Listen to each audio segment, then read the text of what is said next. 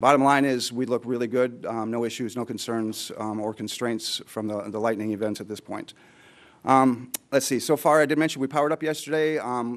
Later in the afternoon or last night, we did power up the RF systems on all of the vehicles, on Orion, on the core stage, on ICPS, did those checkouts and tests. Those all went really well. We finished those into the early hours of the morning this morning. We did also work our engine final preps on the core stage yesterday, got through all of those, and again, those finished early this morning as well, about 1 o'clock in the morning. We've done the battery charging on both Orion and the core stage. Those are complete. So that's all going really well and all as planned and on schedule.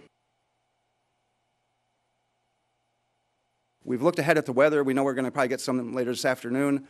We did have quite a bit of work planned on second shift tonight. We're pulling some of that in to try to get those events going on some of the pad facility closeouts and some of the configurations that we do on some water systems and elevators and some of those other things. So we are trying to be very proactive, looking ahead and evaluating those things and adjusting as required, knowing that we might get some weather as we have the last few days.